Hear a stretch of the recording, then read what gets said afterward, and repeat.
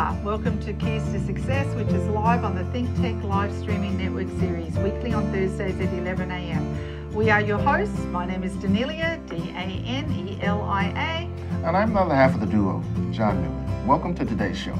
The goal of this show is to provide professional and personal development tools and profound insights on how to achieve success in life, career, and/or business. Vanessa Perez, CEO of S3 Career Consulting, was our guest on our last show, and her words of wisdom can be accessed on Newman Consulting Services website, newmanconsultingservices.com, or our landing page, danelia.org. More than 59% of Honolulu renters are spending more than 30% of their household income on rent. According to Pacific Business News' latest published information, Honolulu ranked as the number 11 most expensive city in the nation, based on research done by Zumpa, a national rent report. One-bedroom apartments in Honolulu jumped 2.9% from 2015 to $1,750, while the price of a two-bedroom apartment surged from 7.2% to $2,390 from the year ago. Hence our topic today, purchasing or selling real estate successfully. Joining us today to speak to us about how to successfully purchase or sell a home are our guest, Tiffany Staton, realtor and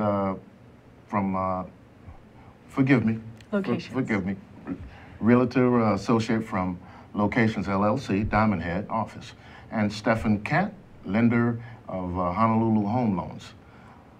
Mahalo for joining us today. Oh, thank you. Thank you so much for having us. Appreciate it. All right. When we start talking about buying and selling homes, that's a lot of money that we're going to have. Of course. So it just throws me off here a bit. Okay? We get excited talking about it. So if you would briefly share with our viewers, what prompted you to become a realtor, and also, Stefan, what prompted you to become a loan officer? Well, interestingly enough, my parents are from North Carolina, and they were sharecroppers in the South. That's not that long ago. My mom's only 65 years old. And after the Vietnam War, for my uncles and for my family members that actually used those VA benefits, it prompted them to own real estate. And through life, it changed the game where we were able to maybe travel more, go to good schools, and just have more stability and stay in the same neighborhood. So it's that passion, especially with our veterans, that I'd love to share with them on how they can start building wealth for themselves now, because it's the absolute best benefits. Great. Beautiful. Well, humanitarian. I love it. Yeah, and it's you're going to see that's a common thread for a lot of folks in this industry.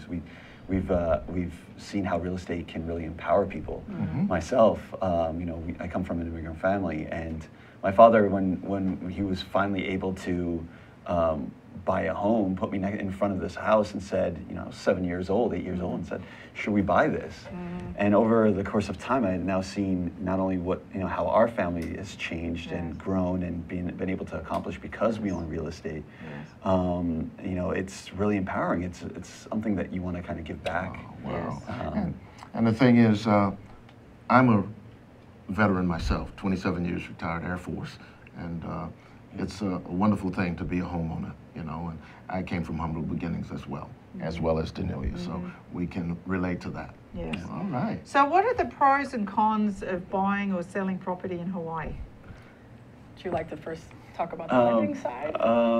So everybody knows that property in Hawaii is not cheap. Yes. Okay? Oh, yes. And so, the lending side becomes that much more important because of the price points are higher, and you're trying to fill in a gap, and that's really where kind of my job is to help you get there, get to your goal, get to that price point. And so that's if we're talking about cons, the hardest part is the higher price point. The pro is the fact that, property does appreciate, versus renting, where all of a sudden that money's not going anywhere except for to pay somebody else's mortgage. Right. You're actually in some ways benefiting yourself, and Tiffany could talk about this a little bit better. Right. But at the end of the day, it really comes down to with a home, you're going to see that money back. It's going to appreciate. Someday you could rent it out. All right. And I would say the con is finding out where to get the best information, because we have such a unique market. We only have about 90 zip codes, but about 400 neighborhoods on Oahu alone. Wow. So true. So from block to block, if someone were to say, I need to do my research first, well, they'd be researching a very long time, and their first most important step would still be starting a plan with someone like Stefan and figuring out what they can afford first. And then we figure out what's the best neighborhood for you, what does it look like, where to go to school, so on and so forth. Yeah, people have a lot of fear about making that jump into purchasing real estate. I remember the first house we bought, you know, there was a little bit of trepidation there, a little bit of fear, but we just believed that it was the right thing to do, and we just felt we're going to go for it, and we've been doing that ever since. So we've bought several real estate properties, and it's made a big difference towards retirement, I'll tell you that. And we have the highest appreciation rate of real estate anywhere in the country. We have the highest concentration, about 6.33% since 1975. Meanwhile, say Washington, D.C. is one of the only markets that beats us out at 7%. But then somewhere like California, they also have 6% appreciation, but California is very large, so it doesn't truly tell the story. So again, if you're setting up that plan for retirement, this is definitely the way to go as a real estate. There's also like the, you know, if you look at historically, it's also the volatility is another part of it, right? What did the market look like in 2008 versus, you know, versus other parts of this country?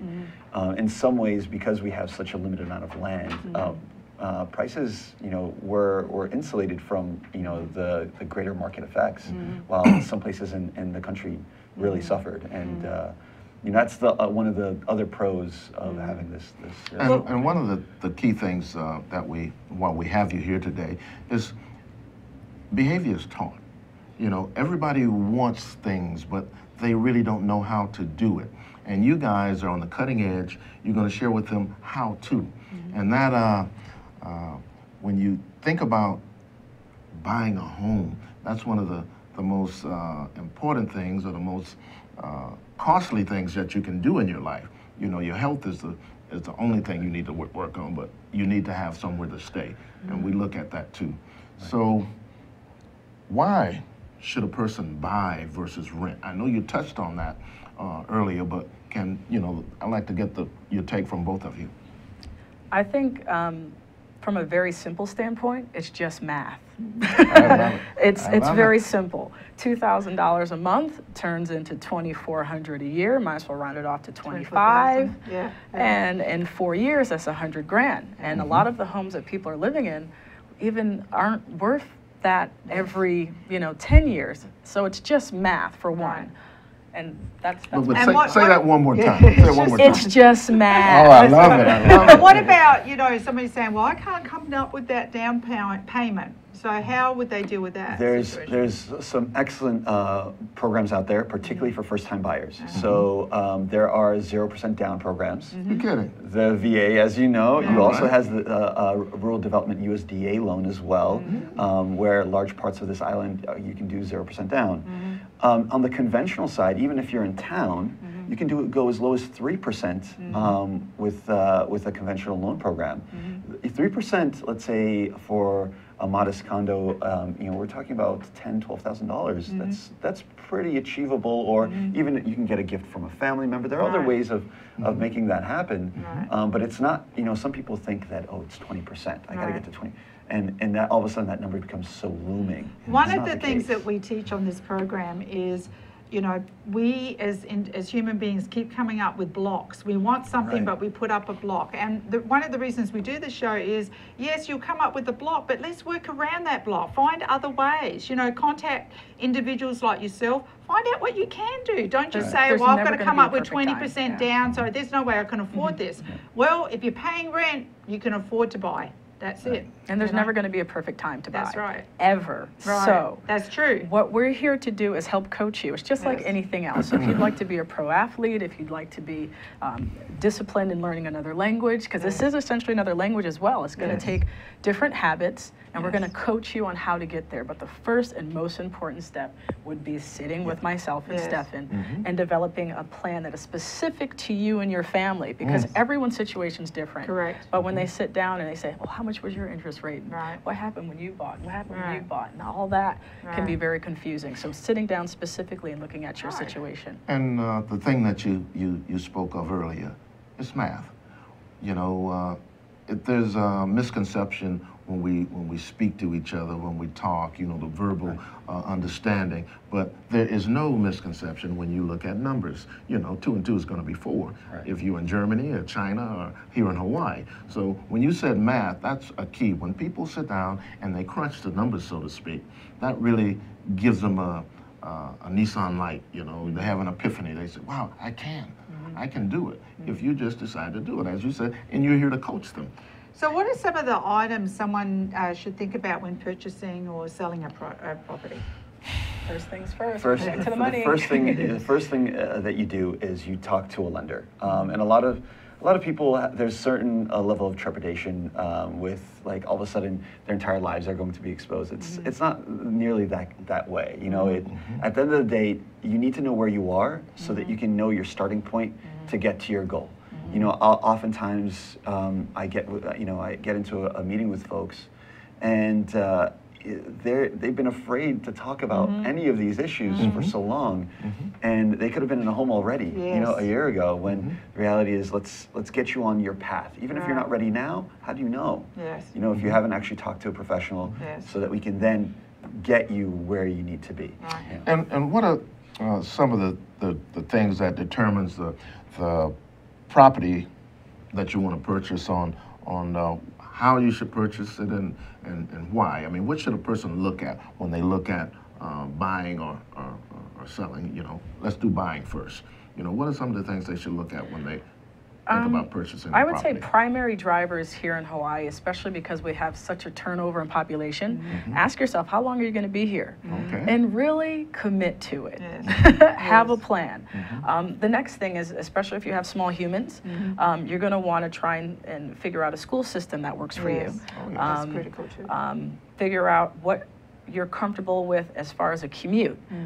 Some folks, it's very attractive to go to some of these rural USDA areas, but then their lifestyle really doesn't afford them to spend 2 hours in traffic. Yes. So you might get a little bit less moving, say, closer to town, but you have to really have those conversations with your family about what you're comfortable with and what you're actually going to do, because you want to ultimately be happy in the home. Right.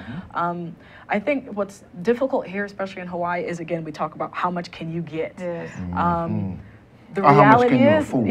the reality is not that much. Right. Say, for instance, a one-bedroom here, as long as it has a window and a closet, could be 425 square feet. Right. Well, that's just the reality of our market. But you have to start there first and say you have that plan, I'm going to be here 4 years, and another 4 years, we'll upgrade.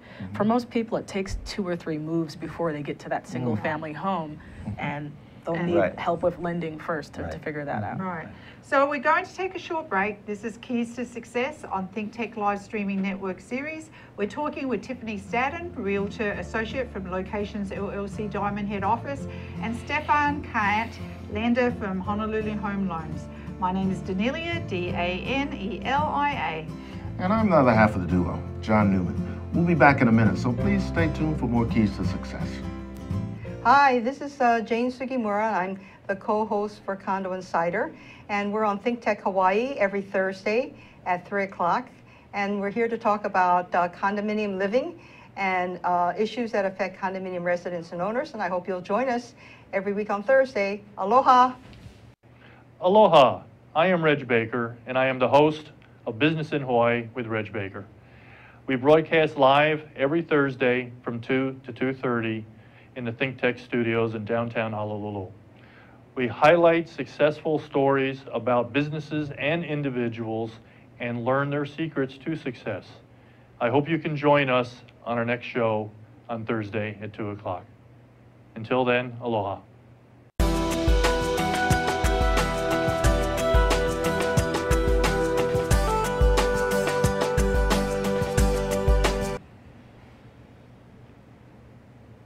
Welcome back. This is Keys to Success on the ThinkTech Live Streaming Network Series. We encourage you to call our hotline at 415-871-2474 to join our conversation, or tweet us at ThinkTechHI if you have any questions or comments. We've been talking with Tiffany Staton, Realtor Associate from Locations LLC Diamond Head Office, and Stefan Kant, lender from Selling Real Estate lender from Honolulu Home Loans about purchasing or selling real estate successfully. My name is Danelia, D-A-N-E-L-I-A. And I'm the other half of the duo with John Newman. Welcome back to the show. So, Tiffany, Stefan, welcome back as well. Thank you. Thank you for having me. We have somewhat of a signature question that we ask all of our guests, but in this opportunity, we'll just tweak it a wee bit. What we'd like to know is, share with us your 3 top keys to purchasing or selling a property, if you would. And I'd like to get the take from the both of you. Okay, I think Through lending and through real estate.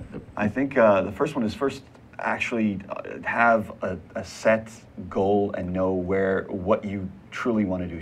She talked about earlier about being very clear on what you're looking for. Okay. I think if you need to start there, is actually what do I want at the end of the day. Right. That's one. And then the second one is talk to a lender. You know, you need, the lender is going to empower you and facilitate the entire transaction. And the financial component is so important that if you don't know where you are, how are you going to get to that home purchase? And 3? Get an awesome agent. Yeah, right. Get Tiffany, because don't be shy. Go ahead. That's why we're here. Well, somebody who cares about you. Yeah. Well, at any given moment, there's about 150,000 realtors in Hawaii. Oh, wow. We have the highest per capita of any population of realtors. Part of it is because of the price point. So if you talk to anyone national average, the average person knows about 10 realtors. Here in Hawaii, we know about 18. So you got to go through uncle, auntie, everyone, and say, oh, they've had their license for how many years? But only about 9% of realtors do more than 9 transactions per year. And at locations, just generally speaking, as far as our company, the average new agent will do 8 transactions. And I'm not here to say that I'm this amazing realtor. I have amazing mentors. And same thing with Stefan. He has amazing mentors at Honolulu Home Loans. So getting the right team to help you first and foremost, I would say, is definitely one of the most important keys. That is critical, absolutely. And what would share with some others, if you would? Or is that the only one that you, that encompasses everything? Well, that like he said, they're going to help facilitate the sale. So someone you like, someone you trust, but also someone who's a professional. Someone who's willing to say, you know what, that's a new area. I'm not quite sure of how those transactions work with that type of sale, but such and such agent does, and I'm going to sit down and have lunch with them and learn that process. Because there's so many, again, with these different neighborhoods, the homes are so different and need that level of expertise. Well, you know, the thing is, I could just speak from our personal experience. One of the things John and I always did was that when we decided that we just always decided we were going to purchase real estate. We decided that we were going to do very little renting, you know, if we could, because we started early, and even though it was very, very challenging because of money back in the, you know, younger days, we just decided we were going to take that leap and buy something. And then next thing you know, you're kind of growing out of that. You buy another place, and you keep your places and you're renting them, and then pretty soon you're able to retire off the rentals, you know, because those places get paid off and everything. So, you know, when we look at millennials today, they're waiting longer and longer to really do things like investing and having children and everything. But we can only encourage you to start early, because even though you think you can't afford it, you actually can find a way if you meet with somebody and you sit down and do that. So the latest trend in Honolulu living is right sizing. More couples are selling their larger homes in favor of condos in downtown Honolulu. So what are the pros and cons of this? They don't have to fix roofs. They don't have to cut grass. A lot of that is a lifestyle choice. They want to be closer to shopping centers, and they want to, you know, they don't want to maintain a home for whatever reasons. Whether it's, you know, easier to move, you know, it's not as easy to move around, or they're just tired of it, you know. It's also there's a lot of the appreciation you're seeing right now. You know, those areas are really growing, and so some of that is also a financial play as well. So those are the major reasons, is the financial concept, and then just lifestyle choices. Go into the urban corridor, get away from, you know, Well, you know, John and I had never lived in a condo before, and we bought a condo and moved into Honolulu, and we've never regretted it. We downsized, and it's amazing how you start realizing that you really don't need all that stuff. You know, just simple living. Even in a condo, we laugh because, you know, John will be calling me at one end of the condo and he can't hear me say anything, and we still lose each other in the condo. So, you know, it's like you just, and you have your weekends to yourself. You don't have to mow grass, you don't have to take care of the yard, you know, all the amenities are there. It's just wonderful. Yeah. And you spoke earlier about numbers. I like numbers because they don't lie. And when we talked about the pros and cons of buying and selling, you know, why, if you can pay rent, you can buy. You might not be able to buy that penthouse, but you can buy. It's a stepping stone, as you said. Buy what you can afford right now, and that will help you because it can't do anything but appreciate. Right. Correct. You know, and as it appreciates, you move to something better, and you move to something bigger. Or you scale down, as Anelia said. We had a big house, and my weekends was cutting grass and cleaning out gutters. So we changed that. So what would you think the most valuable lesson that each of you've learned in the journey of becoming a realtor and a loan? I think for me, the most valuable lesson is deep down, everyone wants this. Everyone wants to own. And when I hand the keys out to the family, it's usually the small humans that grab the keys first, because they're like, I can finally put holes in the wall. I can finally hang up a poster. I can finally personalize this place, and I know that I can play with the same friends, and I'm going to go with the same kids to school. And that's what it's really all about. Is, you know, even for me growing up, my neighbors, we were so close. My dad and my we called him Uncle Nick. They were this wonderful family next door, and that's what this is really about: is giving yourself stability, not just financially, but also just lifestyle, just giving yourself stability. That's a really good point, because children need that stability, and if you're moving from home to home to home, that can be challenging for them, you know, but when you actually buy and they think this is our home, I mean, that really makes a big difference. So, you know, one of the questions that we really wanted to ask you guys was, when it comes to selling a property, sometimes a person upgrades their property to a point that they can't recoup the money, and, you know, they use to upgrade it. And I think this is a critical point, because a lot of people don't know how to sell their property and how much money they need to put into it before they go to sell it. So what's the rule of thumb on that? And the mindset that they should have when they go about it. Right. Please contact your lender first and contact your realtor throughout home ownership, because things change quarter by quarter, things change year by year. And what I love about locations is, first and foremost, we were locations and research since 1969. So we have these wonderful tools where we're able to go back and see a legacy of what neighborhoods have done by house type and by condo type. So you really don't want to over-improve past a certain point. You want to have enough curb appeal, but you certainly are not going to recoup pretty fixtures and pretty countertops. Yeah, totally. A big part of that is, I always say, I'm not just your loan officer for this transaction, right? Like, this is also, I'm here for you after you've closed to help answer any questions and talk about any kind of issues you're dealing with. It's the same thing with an agent. You know, it's we're here for you and your family in whatever capacity you need us.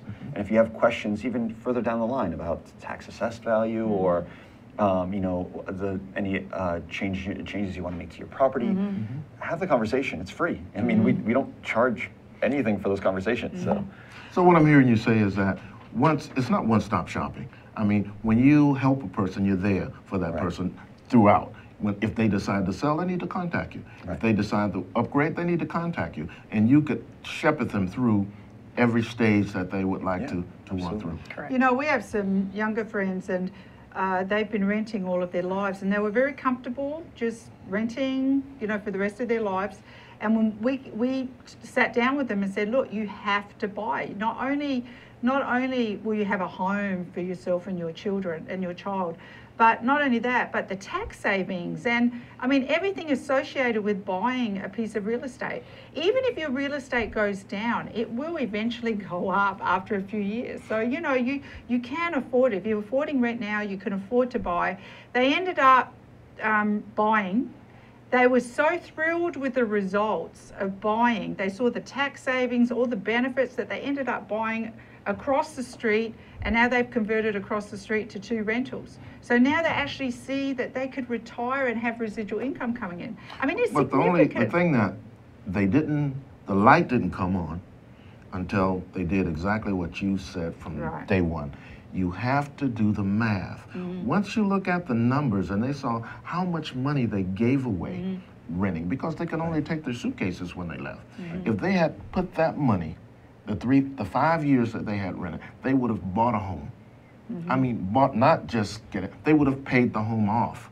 They were paying an absorbent amount of rent.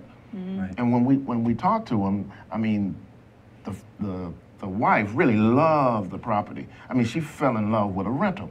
So her husband couldn't share with her to move because that was her wonderful spot until we sat down and crunched the numbers.